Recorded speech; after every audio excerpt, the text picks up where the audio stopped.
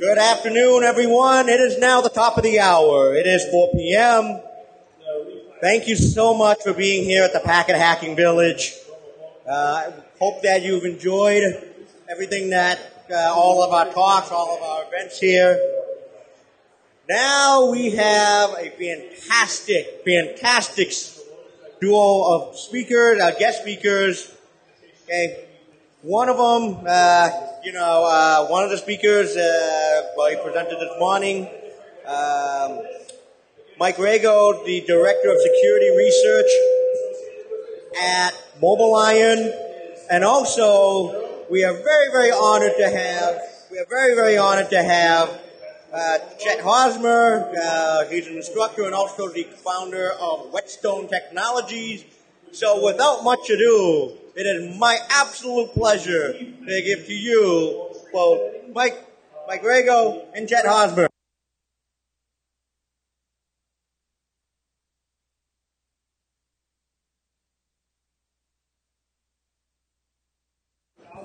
You guys hear me okay? Cool. So we're going to be passing the mic back and forth a little bit towards the beginning, so bear with us. Title of this particular presentation and research is Remaining Covert in an Overt World. Stems from a lot of research Chet and I have been doing over the years, and hope you guys enjoy it. It includes some of the latest research that goes above and beyond our own data hiding book, which we'll be raffling off at the end. If you want to throw your name in the little basket up here, we'll pull one at the end and raffle that off.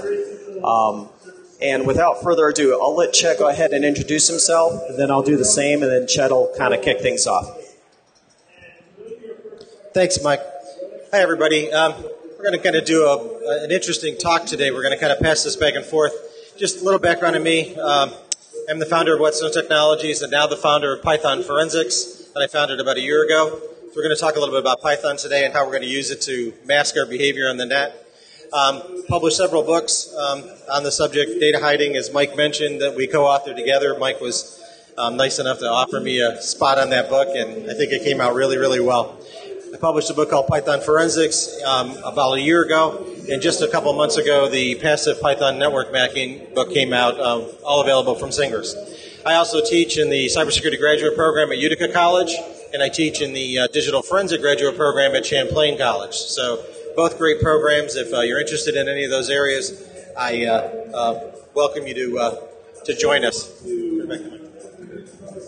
Thanks, Chet. So I don't usually like to talk too much about myself, but as Chet mentioned, we spent a lot of time doing a ton of organic research, kind of cutting edge, leading edge type research to incorporate into our data hiding book. We really didn't want to regurgitate stuff other people had done in steganography books and data hiding. Some of that we'll kind of enumerate today. For example, I'll revisit some of the Wi-Fi data hiding techniques that I did in the book, and then a little above and beyond that, and then extend that into smartwatch security and research, which has extended into hiding data on a smartwatch. So I'll cover that as well. And I do have another book coming out this fall around mobile security. So with that, I'll let Chet kind of take it from here. He's going to kind of cover what the agenda is, and then after that, he'll kind of get into a little background. We'll just set the backdrop for all the research that we're going to outline.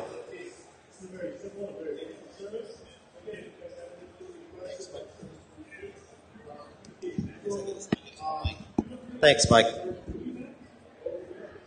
So this talk is about remaining covert, and obviously we're all concerned about privacy. And I'm going to talk really briefly and quickly and give you an overview to covert communications, some covert communications that was done in the past with art, and talk about why that was done, talk about secret writing, some microdot steganography and jamming, and then I'm going to transition back to Mike, and then I'm going to come back and talk a little bit about the haystaking app that I built in Python, and then Mike's going to take off with the smartwatch stuff and the Wi-Fi protocol data hiding. So that's kind of just the quick agenda of what we're going to cover in this quick 45 minutes. So just a definition, I took this from the Orange Book. Covert communication is any communication channel that can be exploited by a process to transfer information in a manner that violates the system security policy. So basically, we all know what covert communication is, but it's kind of a formal definition defined by the DoD that we all kind of have lived by over the last 30 or 40 years. So I wanted to kind of give you an example of art. This is a drawing that was done back in World War II. And when our folks were deployed, they always wanted to get information back to their folks that were here. And based on that, they had to come up with a way to basically communicate that. So the U.S. Postal Inspection Service actually set up a way to be able to stop this in order to not give away the position of troops, etc., as they were deployed. This is actually a piece of art that actually has data hidden in it.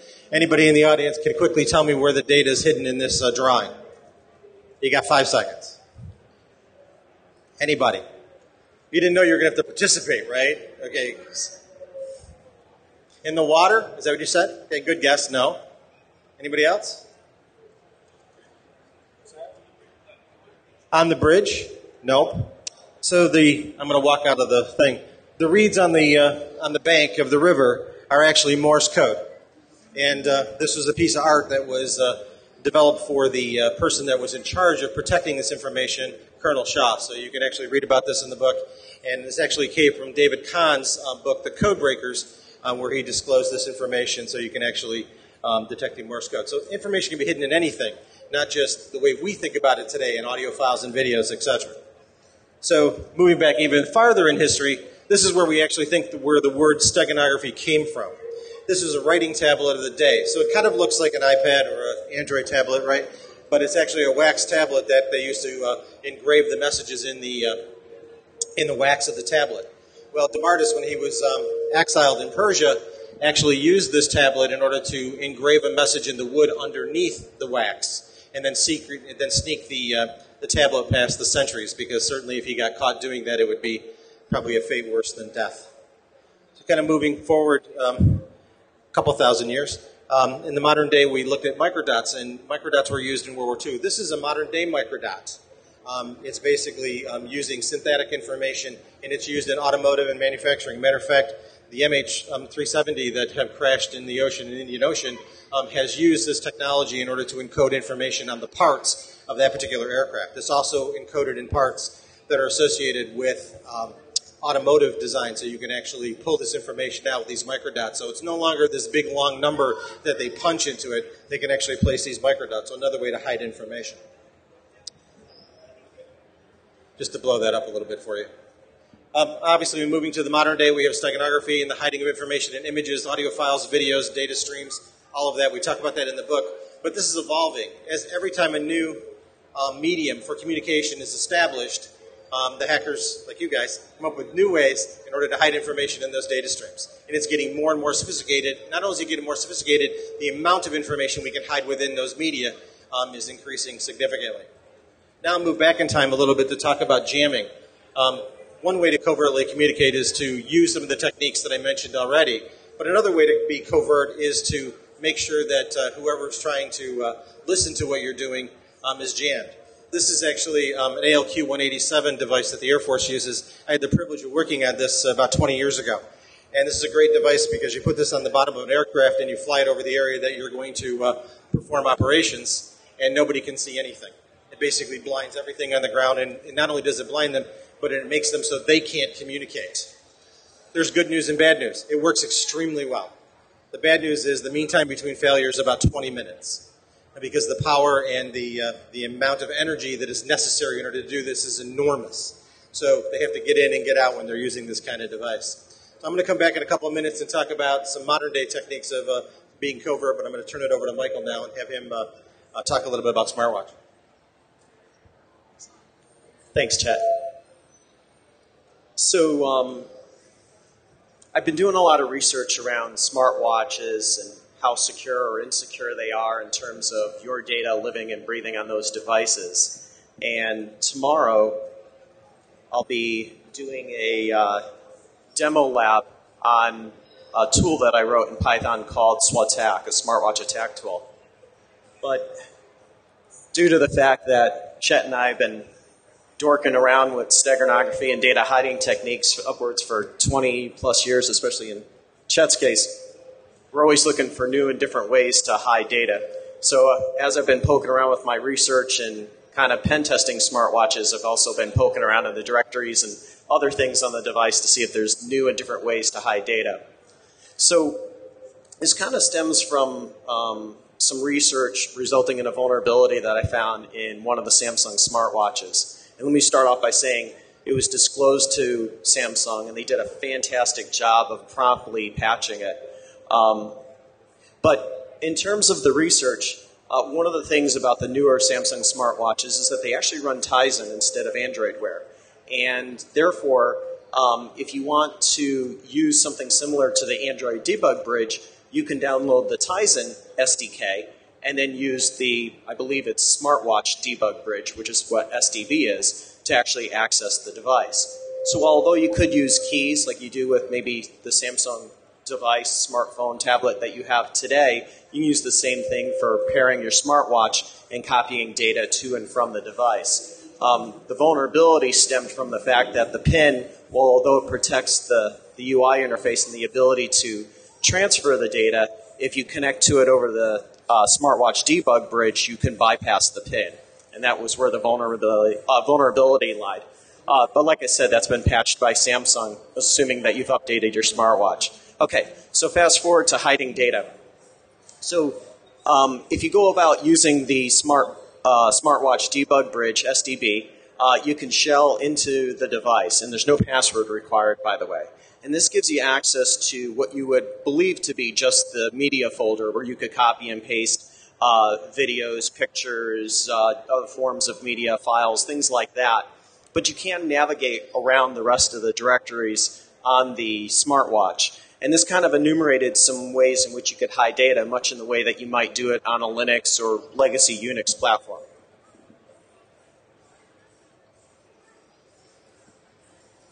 So I just took a very simplistic technique of just inserting some data in a log file that I was able to download from the smartwatch and then send it back up to the smartwatch, back into a subsequent same directory to make it look very innocuous. In fact, prepending a dot to the front of it to further hide it, if you were doing a forensic acquisition in native mode, it actually wouldn't suck this file down and you would completely overlook it. And then using the SDB push command, actually upload this to the smartwatch. So it gives you a lot of interesting manipulation capabilities.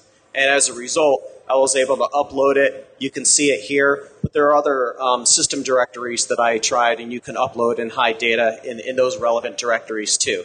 So I think there's a lot of possibilities here, and just wanted to share a little bit of that because it was definitely fun poking around on that.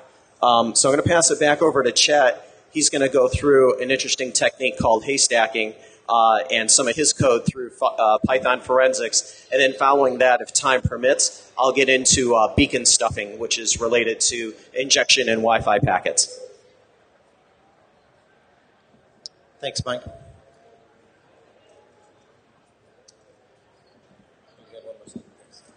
So what's new?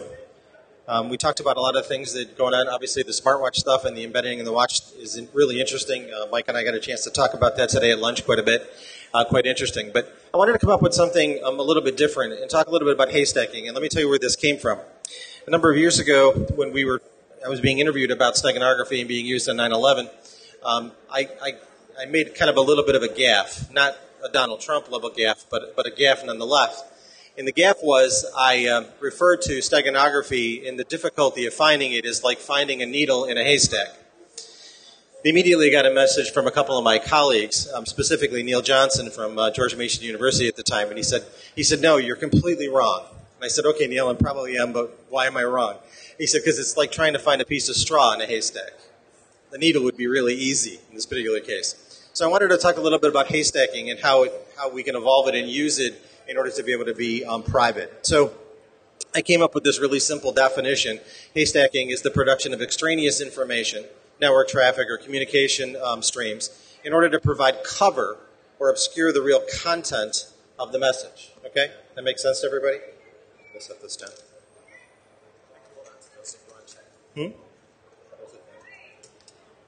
Thanks, I need 2 hands to do this.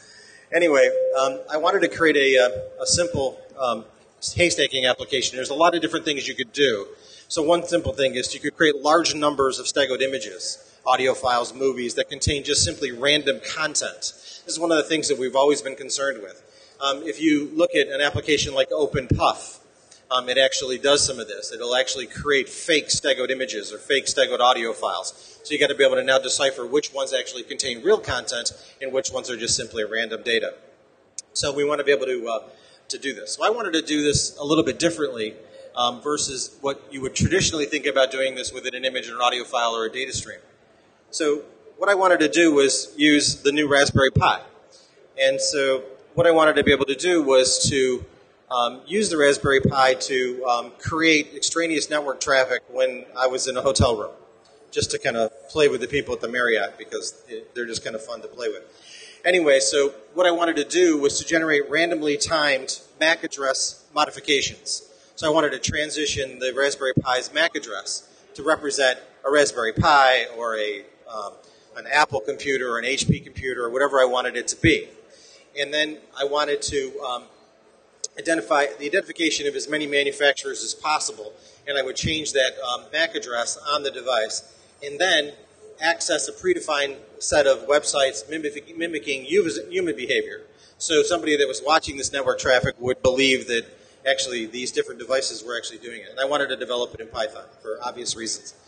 So quick overview, randomly select from a predefined list of known OUI MAC addresses, so we wanted it to be real, so we wanted this to actually come from the real standard list. After each transition, I want to perform several randomly selected and randomly timed Google searches, and then change the interval of the searches and transition times to look, again, more like human behavior. So this is the legal stuff. I will, Mike and I talked at lunch, and the stuff that we've done, we'll post on the Python Forensic website probably on Monday. So everything you're going to see here today, you'll be able to get, source code, etc., if you want it. So don't have to try to copy down the code or take pictures of it. It's here. So just a few things you got to import in Python in order to do this. Some of the standard libraries that I'm using are sys, logging, random time, and JSON. That's it. Very simple set. And then I'm using a couple of third-party libraries. If anybody's used third-party libraries in Python, there's good news and bad news. There's thousands of them. And out of the thousands that you're looking for to do a particular thing, only a couple of them actually work. Some of the stuff that I have here actually works, so if you want to figure that out. So the first is I'm using a library called SpoofMac. It's a cross-platform library, so it'll run on Mac, Windows, and Linux, so you can actually use it. And I'm only using, SpoofMac does a lot of different things. But again, with these third-party libraries, what you want to do is focus on the things you actually need, right? So I'm only going to use find interface and set interface Mac. So I'm only going to do two things using that particular library. So then what I did was I created a list in Python. If you're not familiar with Python, Python is lists, dictionaries, and some of the built-in structures are just absolutely awesome. So I'm using a list to basically create a list of MAC addresses. You can go into the code later and you could add hundreds or thousands of additional MAC addresses if you wanted to. I just wanted to create a small list so you could do. Second list that I wanted to create was some searches that I wanted to be able to do. Golf store, stock quotes, MH70 update, Donald Trump's latest gaffe, Hillary Clinton's emails. I wanted to be non-political. The Black Hat 2015, whatever. So those are the different strings I wanted to search for. One tip, if you're going to actually do this, I would suggest that you misspell some of the Google searches to make it look more human. I thought of that after I put the brief together. So just kind of the setup of the code is really simple. All I got to do is going to set up logging because I didn't want any user interface, right, to this. So I'm not having the user type anything or do anything or see anything, but I do throw everything to a log file. So I actually create a log file so that we can actually do it. Then what I do is I make sure that we're running as root here because you have to be actually have root to do this. Actually, the first thing I'm doing is to make sure that I have an Ethernet port that I can use. Just so you know, the library will work with both wireless or wired networks. I'm just doing this hard-coded, so again, I didn't need to get anything from the user. So I set that up. Make sure that all of that is functioning and working so that we can do that. And now I'm going to actually loop through and perform the operations that I wanted to. So what I want to do first is to set the interface. So I've highlighted the important code in yellow there, or green, whatever that is. I'm colorblind, by the way. I'm the only known steganographer that can't see color. Anyway, some color. So what I'm going to do is I'm going to do something really cool in Python, and I'm going to say, give me a MAC value, and I'm going to pick a random choice from the MAC list. So you don't have to write a lot of code in Python to do stuff, so it's just going to pull a random value out of the list and use that as the next MAC address. Then I'm going to go ahead and set the interface to that MAC address, and then I'm going to do that. Actually, what I'm going to do first if you notice that first line of code, it actually sets it to hardware address. So what I found with this particular library is if you set the MAC address back to the original hardware and then wait a minute, wait a few seconds, and then set it to the new one, it works better. So just something I found in the debugging. So then I actually set the interface and we're off. Finally, what I want to do now is actually go out and randomly Google a bunch of addresses. And I'm actually doing that with the second library that I mentioned that we're using. So, and again, all I'm going to do is pull a search value again from that set of search strings.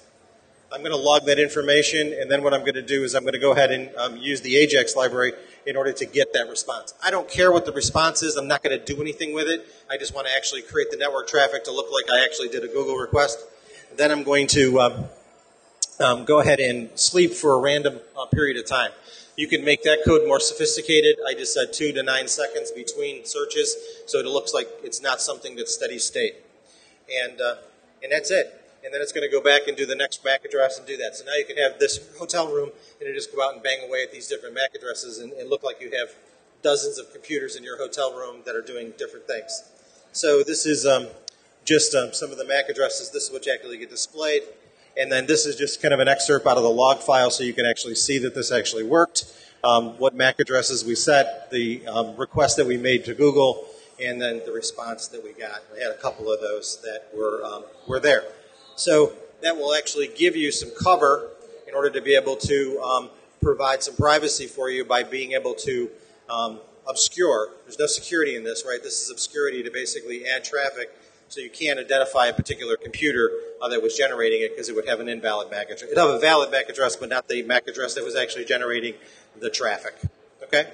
Some of this thought process came from last year's DEF CON where folks were looking at Bluetooth addresses that were on the highway that were calculating the distance and how long it was taking cars to go from one location to the other by trapping those tapping the Bluetooth addresses of those devices. And people were concerned about the privacy of what else were they collecting. So with that, I'm going to turn it back over to Mike and let him go into the Covert stuff.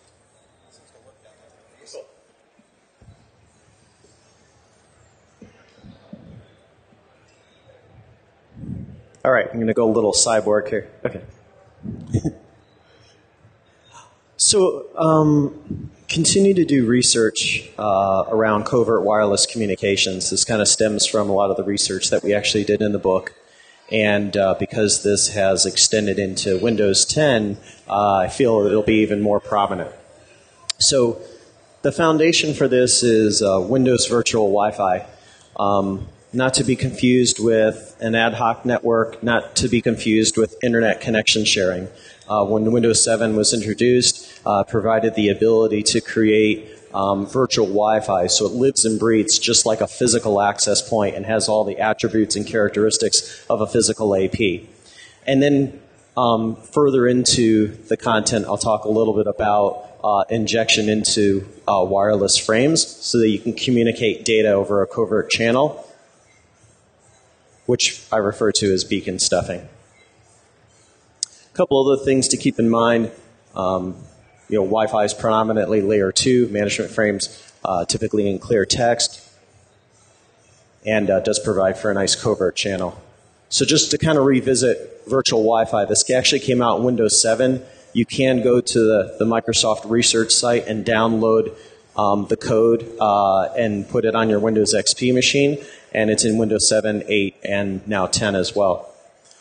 So in doing this, as I mentioned, you can create an actual virtual access point. Well, why would you want to do that? Well, it can provide you the ability for a back-end covert channel. If you're on an enterprise network and you're connected to the Wi-Fi using the same physical wireless card, you can also have that behave like an access point and have somebody else come in, connect to that virtual Wi-Fi and into the corporate network and use that as a really nice mechanism to exfiltrate data. We cover that in a lot more detail in the data hiding book with a nice use case. But setting this up is fairly trivial. You can do it right from the command line.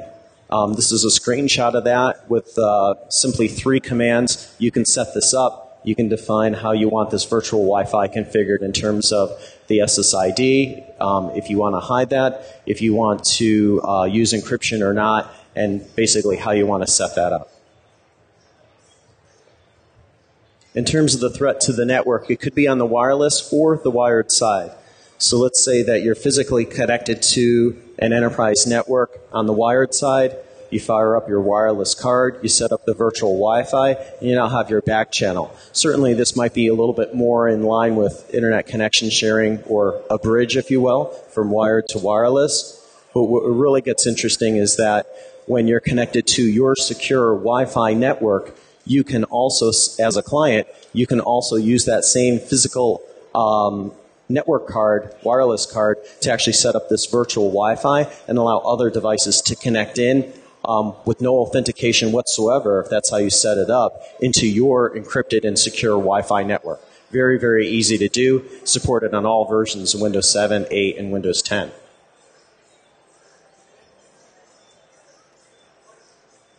Identifying this is commonly an oversight for most organizations. It'll actually appear as if you have a client and there's an AP, but it doesn't appear that it's coming from the same device, at least from a surface level perspective. So it's kind of difficult to determine that, hey, is this one of our PCs that's actually got a virtual Wi-Fi or a virtual access point on it that has people connecting to it and exfiltrating data out of my network?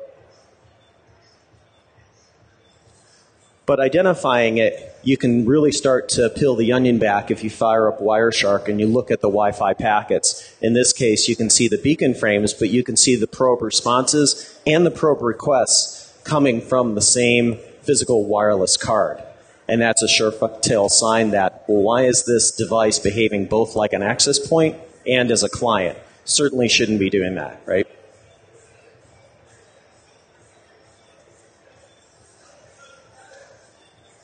So you would have the laptop send a probe request, the virtual Wi-Fi, Windows 7, 8, or 10 respond to the probe response, and it does provide for NAT, network access translation, so therefore it'll give you an IP address and then allow you layer 3 access and into the network.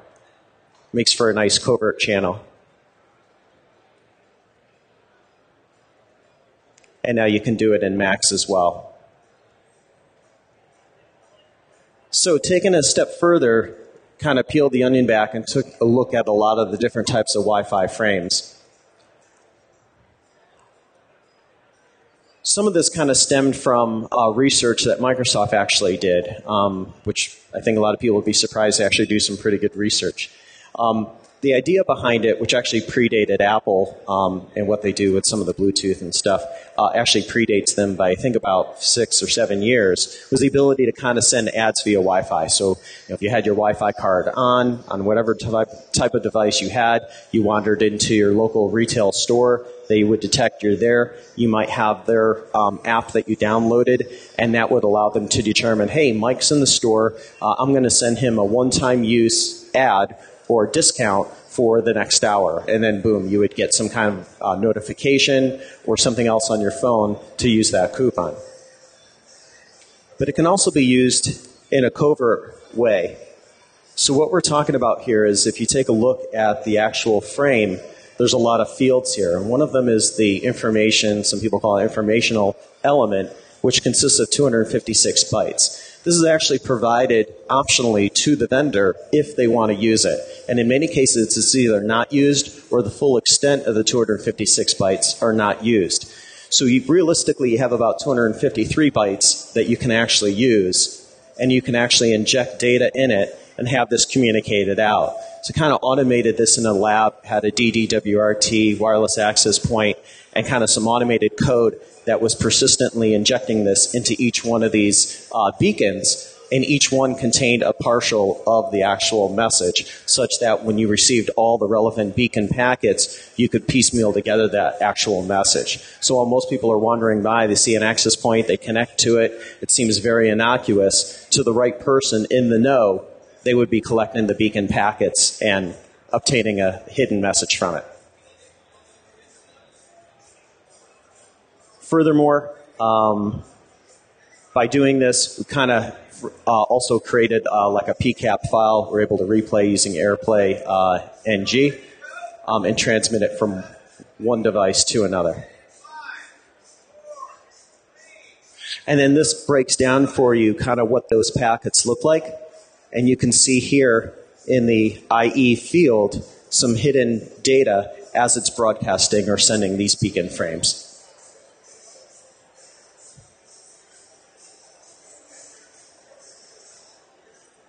So I kind of refer to this as stego stuffing, and I cover it in more detail in the book, but it provides for a nice wireless medium for hidden messages and even maybe smaller things such as a lock combination or other interesting data. So if somebody's coming by, you could just be repeating that same beacon over and over, or that same message hidden in the information element field, and then they could obtain that information.